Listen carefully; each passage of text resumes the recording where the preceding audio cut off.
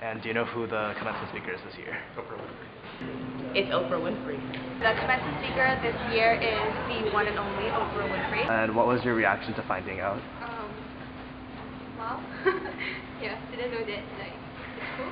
I'm not sure if she'll say anything like relevant or that interesting, but it seems like a good choice. I think it's pretty impressive. We were pretty excited as seniors because she's a very important cultural icon, so we were very excited to know that she was going to speak at our commencement. She's a very inspirational, high-achieving woman. Is there anyone else you might prefer over Oprah? Well, I have no idea. I think Oprah's a really good choice. No idea. Maybe Barack Obama. And do you have a favorite Oprah moment by chance? I have a favorite Oprah moment.